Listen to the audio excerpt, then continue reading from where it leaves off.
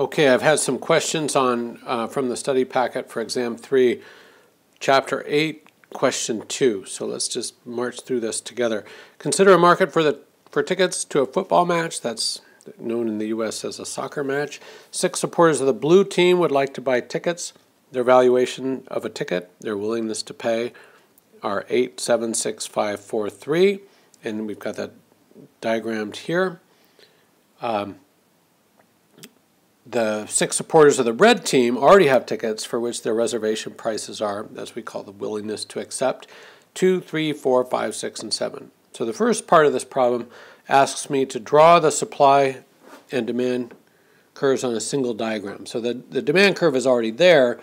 I'm going to just add the supply curve. So let's label this the demand curve, and maybe I can even get my, let me get a skinnier pen so I can do this in the small space. So notice that we have one person willing to accept 2. So that's supposed to be a horizontal line going out to 1. So there's the first one. And the second one would be willing to offer a ticket if they could get at least 3 for it. Third needs at least 4. Fourth needs at least 5. Fifth needs at least 6. And then the sixth needs at least 7. All right, so there we go. That's our supply curve. And that 7 came out a little bit higher than it should have been. All right, show that 4 trades take place in equilibrium.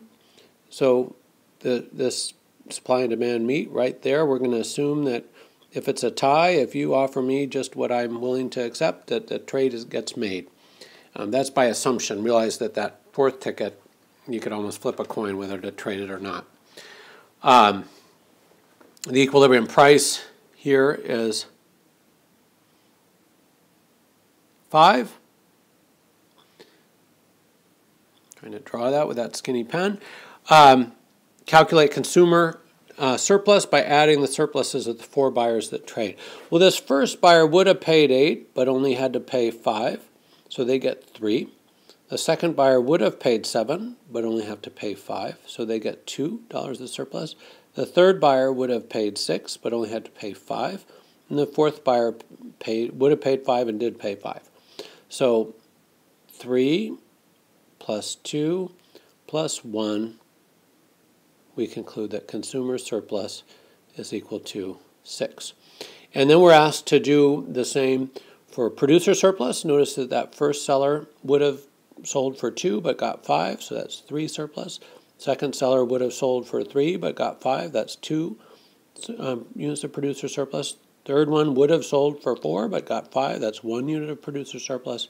And that last one was willing to sell for 5 and got 5.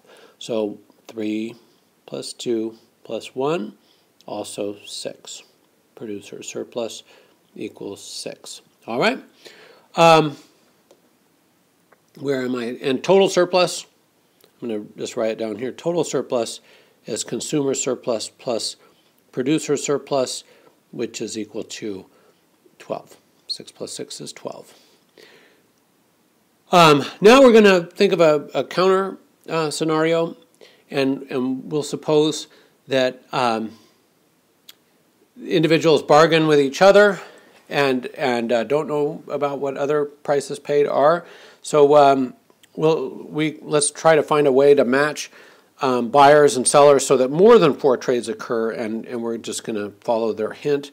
We're going to suppose that this person that's willing to pay 8 finds the person that's willing to accept 7. The person that's willing to pay 7 finds the person who's willing to accept 6, and so on. 6, this person willing to pay 6 finds person 5, and so on. So all 6 trades could take place in that scenario. And notice that when we ask how does total surplus compare with equilibrium, notice that each of those trades produced $1 in total surplus. 8 minus 7 is 1, 7 minus 6 is 1, 6 minus 5. So the total surplus in the second case is equal to just 6. And then how does the total surplus in this case compare with the equilibrium surplus? And notice that 6 is a lot less than 12. So TS prime is less than TS. Starting from the allocation of tickets you obtained through bargaining, this is this one in which at least 5 tickets are owned by blue supporters. Is there a way through further trade to make one of the supporters better off without making anyone worse off? And the answer is yes, right? After the trade we imagined in Part 7, the blue team the blue team fans have all the tickets. Well, what about if let's take this red team person that was the ticket was worth 7 to them, and they would like a ticket if they could buy one for less than 7. They could contact the person. Let's just make it. They could contact the person on the blue who bought it for 3 from the red team member that only valued it at 2. Well, that person that values it at 7 could and sold a ticket could say, hey, could look around and find the person that bought a ticket for just 3 and say, hey, I'd give you 7 for that, and notice that the person that values it at 3 would be a great deal. So just that one trade would produce 4 units of surplus. So there is a way through further trade to make one of the supporters better off without making anyone worse off. If the person received a price 3 or higher, they're not any worse off. The person who was valued at 7 paid 7 or less. They're better off. So anyway, or if they pay $6.99, they're better off. So there we have it.